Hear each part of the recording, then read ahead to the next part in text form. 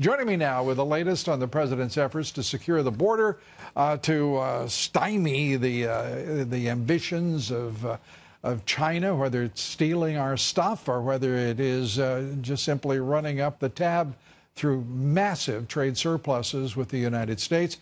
Top strategist for Great America PAC, former Reagan White House political director, Fox Business political analyst, Ed Rollins, and New York Post columnist, Fox Business contributor, a Pulitzer Prize-winning contributor. I know I should say it the other way, but I did it that way just for fun. Good to have you here. Thank you. Thank you. Let's start with the president in Buenos Aires with Xi, and they've come up with a deal to think about a deal, to talk about a deal, which doesn't mention one thing at all, which was all of that stealing to the tune of hundreds of billions of dollars by the Chinese. Ed, what's going on? Chinese historically will tell you whatever they think you want to hear, and basically then never do anything. In my sense, if this president's not careful, he's going to have a whole bunch of things that he thought were promises made by the Koreans and the...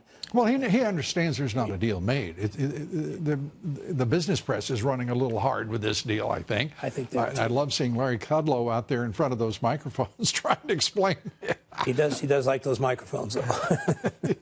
So my sense is, obviously the Bush funeral has taken the attention of a whole week, a very important week in the Congress of trying to get things done before the end of the year. I think the Democrats are going to try and run the clock as much as they can, and I think very little is going to get done between now and the end of the year on important issues, including the wall. Well, and then we've got the little matter of a government shutdown, an additional 2 weeks. The Democrats and Republicans agreeing on before there's a shutdown. What do you make of the 21st of December as the deadline? Well, look, as Ed said first about Buenos Aires, I think Xi Jinping never has any intention of giving away anything he really wants. And he is the president for life. Donald Trump has 2 more years in this term. So I think that they just intend to wait him out. Can you imagine a group of fools running around #resistance in Beijing? How long you wouldn't live very long. They would. I don't think they'd make it. Yeah. And I have to. But to your question, Lou, clearly the calendar is now overfilled. The time is short. You're talking about the Republican Congress in control, right? How are you going to know the difference between a Paul Ryan led Congress and a Nancy Pelosi led Congress? I'm just trying to see what the difference is. Well, one is benign neglect, which is when Paul Ryan's... you didn't think that was active undercutting of the President of the United States? I don't think he can do active. I don't think he's incapable of activity.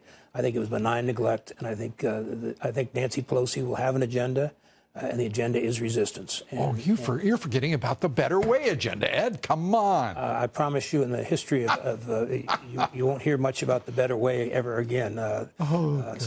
That in and of itself is a reward. Well, and the investigations will be the big difference. I mean, the subpoena power now shifts to the majority party, and I think that's what we're going to read about every day is a different investigation. We will, and we'll hear the same blather on various networks, left-wing networks.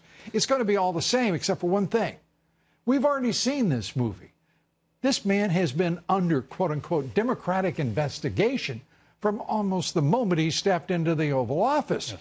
He has had the special counsel, the FBI, on his tail every minute, hounding him, trying to undercut him and subvert his administration. Are you kidding me? What do you think Nancy Pelosi can do that'll be more intimidating or annoying? There's nothing she can do that's going to bring new evidence to the forefront. It'd just be to continue that the story. And then it's harder for him to drive an agenda, which he has to do. As the President of the United States, surely he's got the levers of power in both hands. He can't make life just as tough for the Democrats in the House as they make life for him? Come on. Well, that's what he promised when I had an interview with him last week. That is what he promised, that he was preparing a devastating counterpunch, as he put it, for the Democrats based on releasing documents. Wouldn't you? Yes. But I think between Robert Mueller and the Democrats and this issue of time, that all of the airtime, all of the momentum will be sucked up by those two things. I think the president is going to have a very rocky year in 19. The country may have a rocky year or two, too. You know where President Xi is tonight? He's in Panama, ladies and gentlemen. He went from Buenos Aires to Panama You know why? To do deals with the Panamanian government, and that is already underway.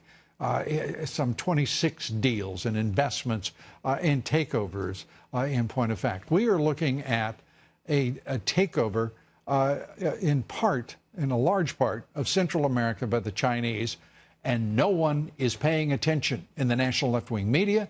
No one is paying attention in Congress. No one is paying attention in the Senate. And the White House had damn well better wake up to what is going on, because there is nothing benign about what is happening. Well, not only that, they've already done that in Africa. There's a great Chinese efforts in Africa, investments. My sense is they're on the move. They've never been invaders before. They're now basically business invaders, and I think we have to always have our guard up and be careful. Yeah. It's kind of a Cold War, though, with a new enemy this time not being the old Soviet Union, but now China everywhere around the world. A lot smarter, a lot tougher. Yeah. Again, the point being, we are watching the takeover of infrastructure of the political direction of Latin America and South America, and it is time for the Trump administration to act. Michael, underfunded by us. I'm sorry? Underfunded by us. Underfunded. The Chinese. Oh, and funded. And funded. Okay. Well, yes, over 30 years, trillions of dollars. Trillions of dollars, absolutely. It's nice that they can redistribute that. And we just thought redistribution was over, didn't we? With, oh, man. Ed Rollins, Michael Goodwin. Thank you. Always good to see you. Thanks so much.